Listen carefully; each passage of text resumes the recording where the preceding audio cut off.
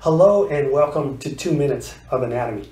I am Dr. Donald Lozello of Championship Chiropractic in Las Vegas, Nevada. Today I'm going to be discussing the oblique muscles. There are two layers of the oblique muscles. The internal obliques are the deeper layer and the external obliques are the more superficial layer. The internal obliques originate in the thoracolumbar fascia, in the anterior aspect of the iliac crest in the inguinal ligament. They run anterior and superior, and they attach to the costal cartilage of ribs number 9, 10, 11, and 12, and to the linea alba. They are innervated by the lower 6 thoracic nerves and the first lumbar nerve.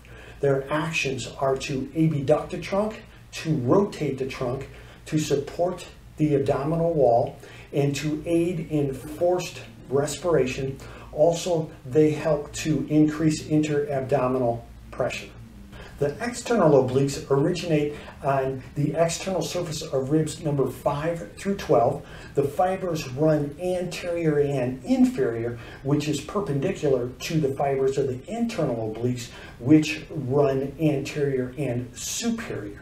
The external obliques insert into the flat broad aponeurosis, which terminates at the linea alba, also inserts into the anterior iliac spine, the pubic tubercle, and the external lip of the anterior half of the iliac crest. These muscles are innervated by the ventral primary rami of number T7 through T12 nerves.